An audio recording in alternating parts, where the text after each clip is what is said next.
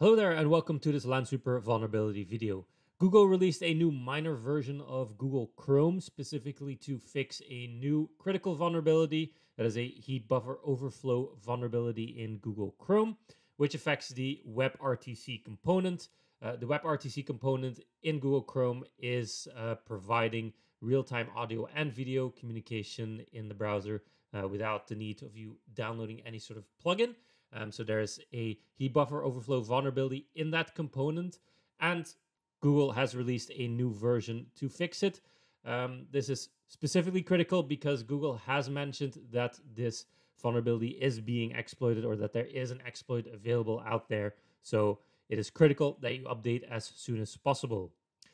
Now, to get an overview of all of our Google Chrome installations, we're going to head into Lansweeper here and take a look at our Google Chrome report that we've created. So as you can see here, we have an overview of all of the machines that we have Google Chrome installed on, as well as the version and other details, and it indicates whether it is out of date or up to date. We've created this report specifically for this version so that you can easily find out whether your installations of Google Chrome are protected against the vulnerability or are still vulnerable. Now we're going to quickly rescan our assets because I did update one of my installations of Google Chrome.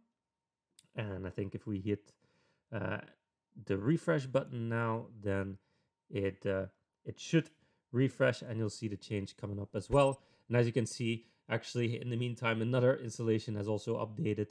So we can see now that we have 2 of our devices are protected against the vulnerability and are no longer vulnerable.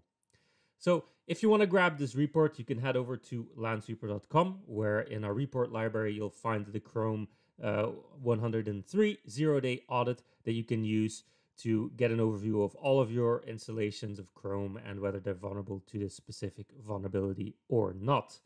If you don't have Lansweeper yet, you can also head over to the website and you can try it out for free.